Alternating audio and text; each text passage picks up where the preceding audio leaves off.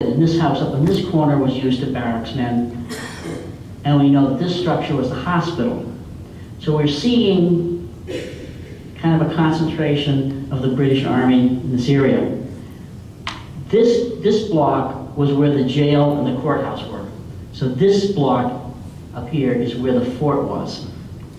And we know from research done after the war that the jail was a two-story brick building, and beside it was a two-story wooden building that was the courthouse.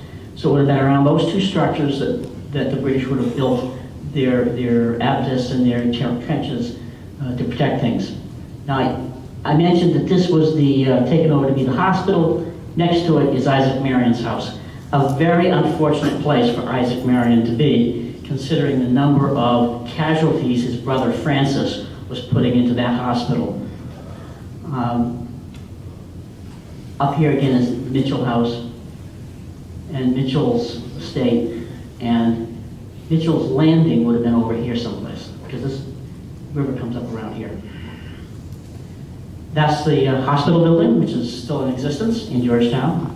I don't think it had those nice little awnings, but anyway, that's what it looked like.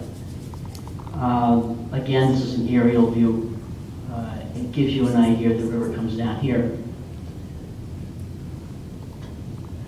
Georgetown today, and there's this, we're trying to figure out where everything was.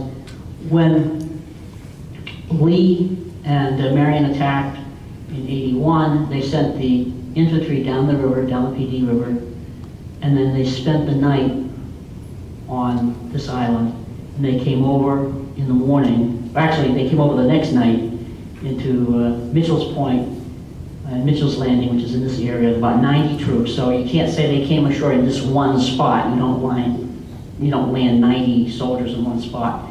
But they came ashore all along here, and they came up through the town. They took the headquarters, took the commander's office, and then they attacked the fort. So the question is, where were the lines? The British would have put out about 200 yards. They would have put out their defenses, about a quarter of a mile out. And that would have been where they would have lined their soldiers up to try to meet an enemy, and then they would have fallen back on the fort. And this is actually mentioned in Harry Lee's account. He says in their front they had prepared some slight defenses, better calculated to repel a sudden than to attack rather than to resist a determined assault. And between the defenses and the town, and contiguous to each, was an enclosed work with a fraise or an abattis palisade, which constituted its chief protection. So that's kind of what the layout of the town was like.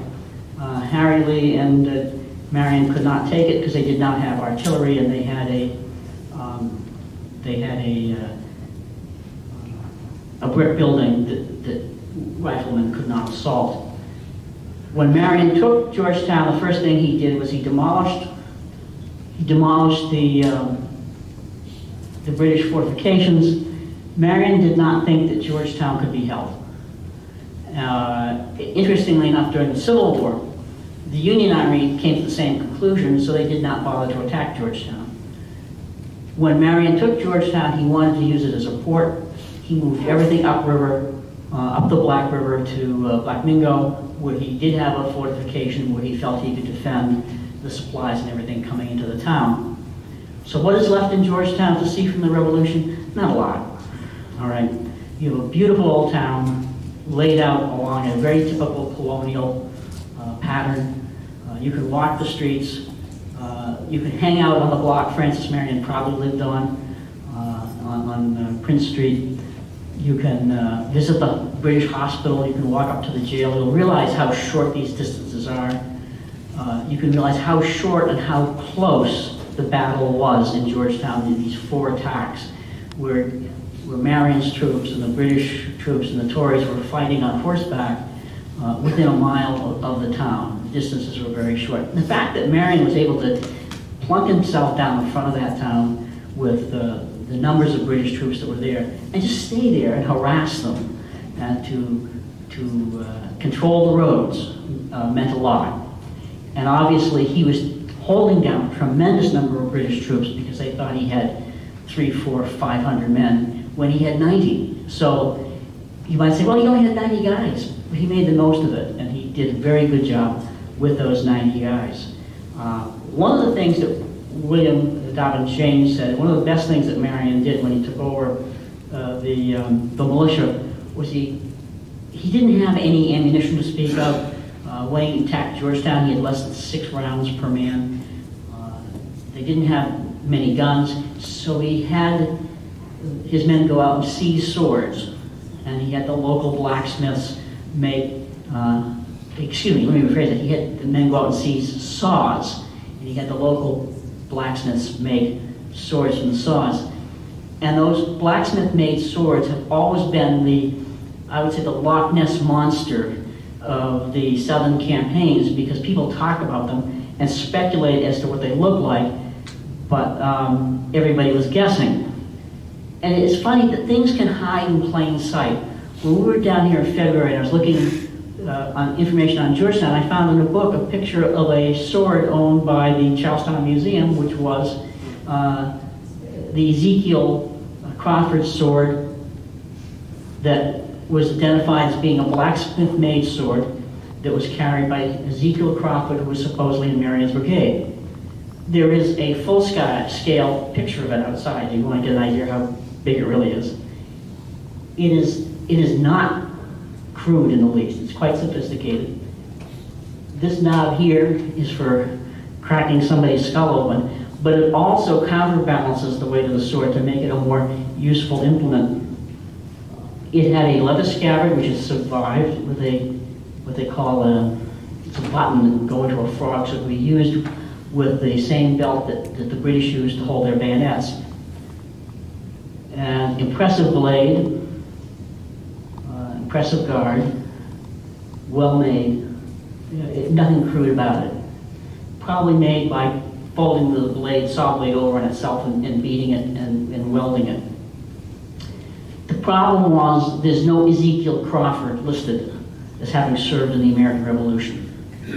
All right. So now we have a conundrum. The blade looks good, everything about it feels right, but there's a problem. And so after running through all of the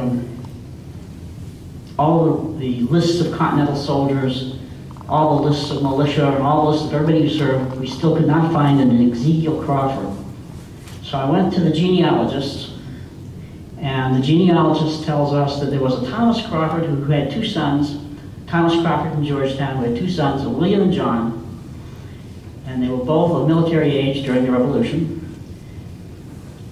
And we have a John Crawford from Georgetown, who was in the militia from 1780 to 1783, who was a horseman.